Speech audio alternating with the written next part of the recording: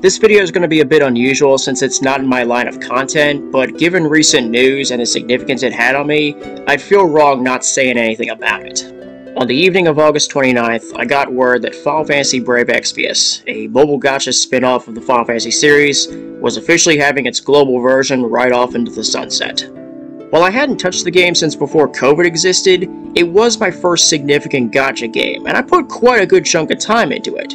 Especially considering, issues and your take on gacha games aside, it was a surprisingly well-made mobile game. A game doesn't last over 8 years being complete trash.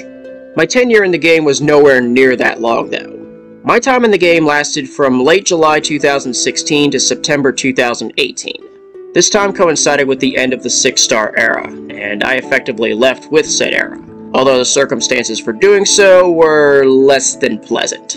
If you don't mind me, I wanted to make this video to at least recall my memories from that time. I won't be too long, promise. I don't have a lot of memories regarding 2016. I do know that I started around late July of that period, and for the most part it was simply just picking up new units and doing my best in all the events and story that was available. The soul-defining moment of the year came at the very end of it, featuring the game's very first raid in Frosty. At the time, Final Fantasy 15 was a recent release, and to promote it, Noctis made an appearance in both global and Japanese markets simultaneously. It was neat and all, but I didn't have high hopes. Come Christmas Day, everybody got a bunch of summon tickets to celebrate it, and I would use those tickets in hopes of getting something decent at least. Eventually, I cracked one of the gold crystals I picked up, and it reformed into a rainbow. And there he was. I was ecstatic beyond belief. That was actually my first 5-star base unit after many failed attempts trying to get one. With his newfound capabilities, I would finish the raid in stride and moved into 2017 with some pretty high hopes. Little did I realize that would be my last rainbow for over 6 months. The first half of 2017 could be described as simply good but not good enough. Good enough to clear most content, but not good enough to fully complete it. Only with the Vision of Bahamut raid did I start getting serious boosts in power, in due part to being able to get my first Trustmaster rewards in the Gungnir and Draco spikes, if only because the Moogles were available as raid pulls. As for event trials, I had no chance at that point. I had trouble dealing with Ant and Nola, let alone the current trials that were active. A particularly egregious one was the Kefka trial with the Floating Continent event. At the time, I saw a thread where somebody was offering a carry unit for the trial, so I asked for a little help, got on his friend list, and attempted to trial a couple times, but unfortunately, I just could not get over the hump. The event ends, and he nukes his entire friend list, myself included, and then makes another carry unit for the next event. I thought about asking for help, but the attitude and tone he had for the entire thread not only made me decide against it, but assuming that anyone who offered a carry unit had a similar mindset, I made a vow never to ask for a carry unit again, a promise I would keep for the rest of my playing time. All the meanwhile, I was still trying to pull for 5-star bases, especially Randy due to being a limited unit and Orlando due to all the hype he had. I failed on every single one, and while my friends were having at least 3 to 4 5-star bases, if not a full party, I had Noctis, and that was it. Come July, I would finally catch a break with the first anniversary rewards offering a guaranteed rainbow pull. So I saved up the Lapis and managed to make it happen. My second 5-star base ended up becoming Transterra. Perfect. I would soon clear my first event trial with the Henne Mines event, as well as get my third 5-star base in Dark Fina before July was over. However, both those girls came at a time when magic damage could only really get you so far. As far as I was concerned, Noctis was still running the show. This led to a breaking point in the Nier event, where I tried everything in order to get A2 or 2B, and I would get my 4th rainbow, except it was a lightning. Lightning's gimmick by that point fucking sucked. Even worse, the following month and change after the Nier event was nothing but blue crystals, a grand total of just 4 golds all the way to the end of September. Lovely. By that point I was nearly wasted with the game and was planning to leave by Halloween if things kept going the way they were. Eventually, I would finally get a breakthrough. Even though I was heavily struggling, I was working on some specific TMRs, and upon getting all of them, culminated in me taking on the Gilgamesh trial. I was able to clear it under my own power, which felt amazing, and to celebrate, I would pull the daily half-off summon, which became my 5th rainbow. And finally, I got another physical attacker in Onion Knight.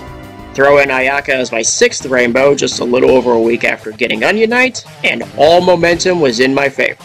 I was getting much better, much quicker. After a couple more rainbows, I would eventually get my first limited 5-star unit in Grimlord Sakura, who would also become a mainstay with my parties alongside Noctis. By the end of that Halloween event, I was able to take the Dark Espers out under my own power, and miraculously prevailed over the Skeleton King, which, according to all the sources I was able to scrounge up making this video, was the single hardest event raid of the 6-star era. Over the final 2 months of the year, I would take out the Echidna and Octopus teacher trials as well. I also cleared the Iceberg trial about as soon as it released. It was a total shit show like it pretty much was all the time, but once everything was set exactly right, it was over in the blink of an eye. This chaotic year ended on a very high note, as the final pull I would make for 2017 resulted in my 2nd limited 5-star unit in White Knight Null. I went into July that year with just a single Noctis. By the end of it, I was up to nearly 20 unique 5-star units. I was also far better than I could have imagined I would be. By this point, I'd say I was around 80% complete with the game, events excluded.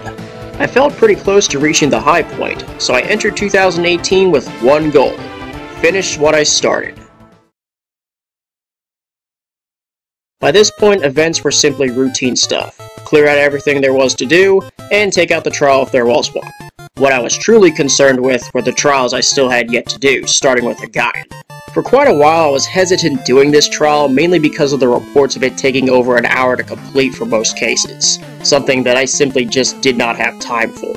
But after seeing a specific video on it regarding trance terras, a light bulb went off in my head and it gave me an opportunity. I had to go kamikaze on it. It took quite a few attempts over the course of about a week, but eventually everything went right and I was able to decommission the Gaian. A couple days later, I would take out the first Chamber of Arms trial in Sheraton, followed by the Wicked Moon a day after that. The second Chamber of Arms trial, Elnath, took an unusually long time to try to complete, mainly because I had very high difficulty figuring out what to properly do, as I was struggling with it a whole bunch. In the meantime, I picked up more rainbows and just kept getting better gear.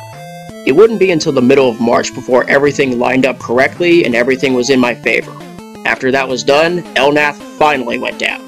By that point, only one trial remained, the hardest trial in the entire game up to that point, the global exclusive Rumble of Malboro.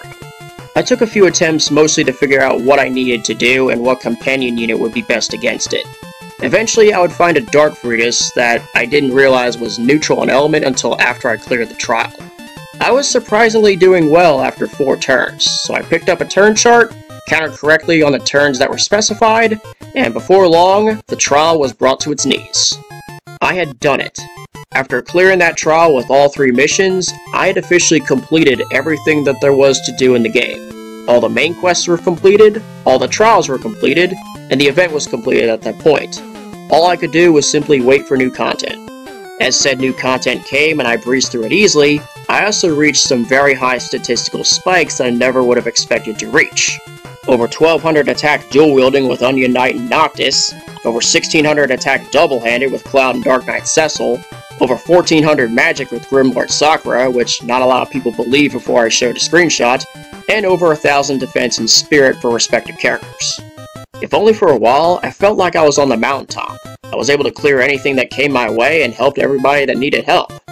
Unfortunately, being on the mountaintop means there's only one way to go.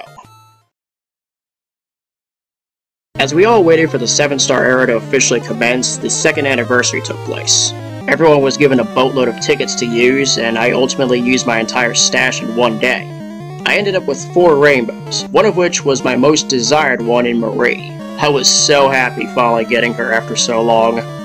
Unfortunately, that shining moment ended up becoming my last hurrah in the game. Longtime viewers of my channel likely recognize that I have had a very toxic family. And wouldn't you know it, tensions with them began to flare up severely over the course of July 2018. It ended up reaching a point where, in order to force me to deal with their bullshit, they would quite literally cut the electricity to my room for hours on end. This meant not only was my laptop completely useless, since there wasn't much I could do on it, but my phone had very limited use since I couldn't charge it or really do anything with it either. They basically bombed the motivation I had for the game akin to the US bombing the Yamato. And just like that battleship, they eventually got the best of me as I just couldn't bail out of it. When the maintenance came to begin the 7-star era, I was a completely different person. I had no drive, I had no interest, I had no motivation. I spent much of August simply just doing daily missions, doing a summon or two, and just logging in, logging off, and that was the end of it. The Deus Ex event would be the final event I ever took part in, and on my last full day in the game, I would pull my 50th and final rainbow in Prish. On the evening of September 1st, I announced to the community I was in my retirement from the game. And that was it.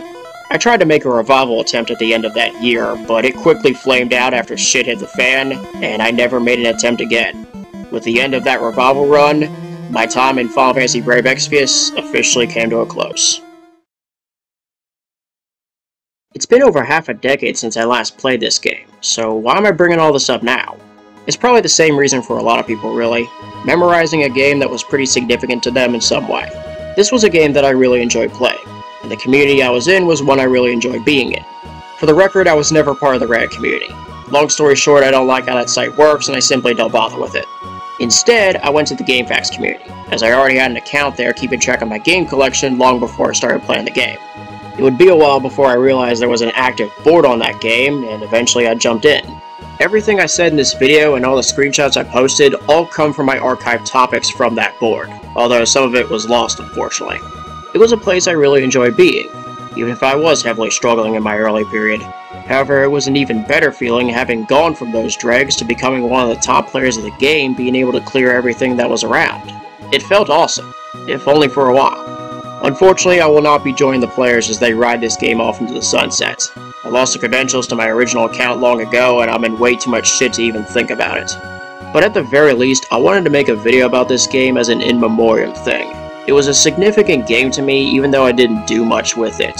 Quite frankly, this just isn't in my line of content. As the global version of Final Fantasy Brave Exvius goes away, all I can say are these 4 simple words. Thanks for the memories.